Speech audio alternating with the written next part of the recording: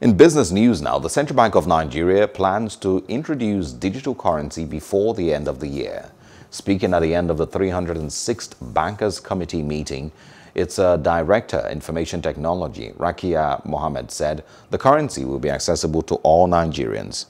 Admitting the risks associated with the proposed digital currency, the director assured that it will operate alongside other virtual currencies like the cryptocurrency.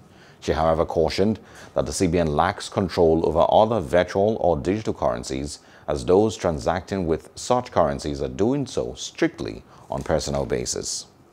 Hello, hope you enjoyed the news. Please do subscribe to our YouTube channel and don't forget to hit the notification button so you get notified about fresh news updates.